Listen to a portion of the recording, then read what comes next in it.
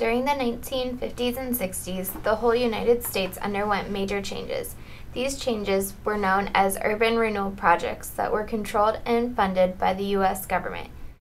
Urban renewal is the planning philosophy of destroying areas that had been dilapidated, blighted, and sometimes crime-ridden, with the intention of replacing them and creating functional and thriving communities. This new process of rebuilding cities across the country all started with the passing of the Housing Act of 1949. The Housing Act of 1949 was put in place to help revive cities that were on the decline.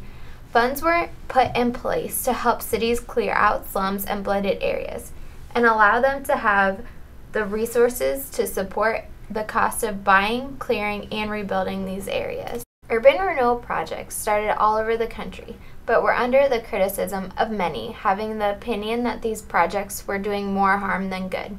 This was because to be able to rebuild these slums and blighted areas, you had to clear out the residents that were living in those current housing units and forcing them to relocate.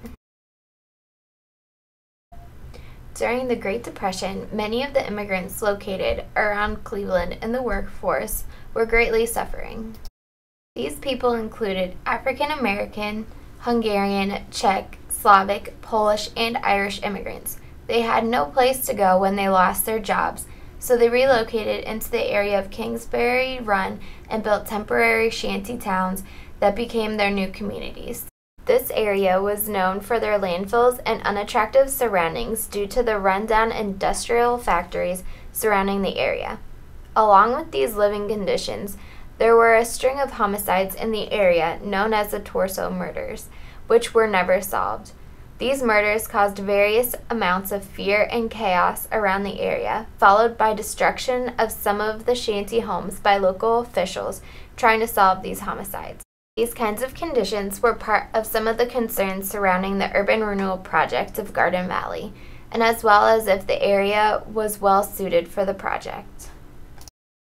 The three key figures that led the project were the director of the Cleveland Municipal Housing Authority, Ernest Bowen, Cleveland's Mayor, Anthony Silbruzzi, and Cleveland's Planning Commission Director, James Lister.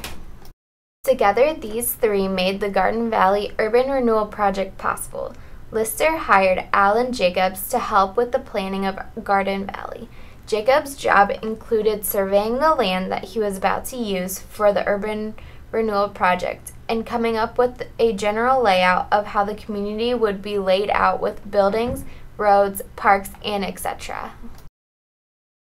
The mission for this project was to provide a comforting community for the people who were being displaced out of inner city Cleveland.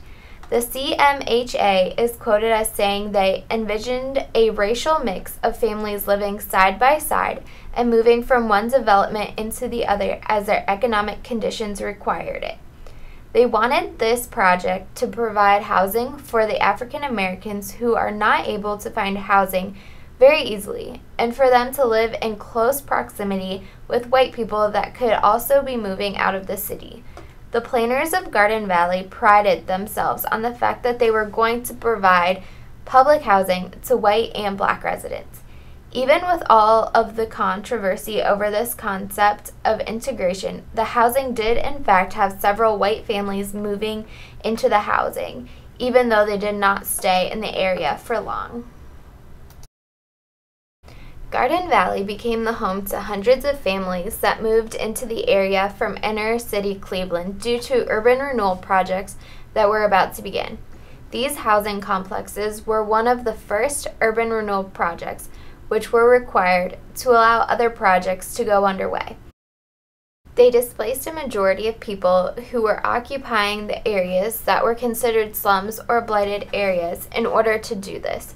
These people moved and settled into Garden Valley, which, due to the fact that most of them were very poor due to losing their jobs in the city, caused Garden Valley to slowly turn into a slum itself. The area had issues with the surrounding industrial areas still using places around the newly built apartment as dumping grounds for their trash disposal. This caused caused severe issues with the residents who had concerns about the health and safety of their families, especially their children. At this point in time, many people all over the country were living in very poorly maintained housing complexes.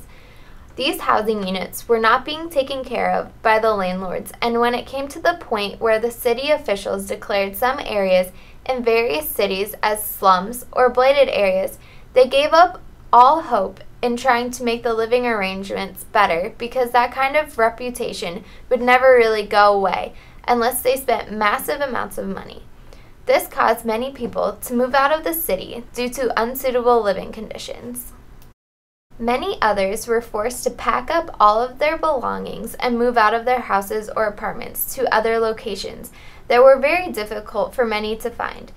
These new locations were difficult to find because many of the available units for rent were not being rented out to African Americans, which left many of them to move completely out of the city into some suburbs.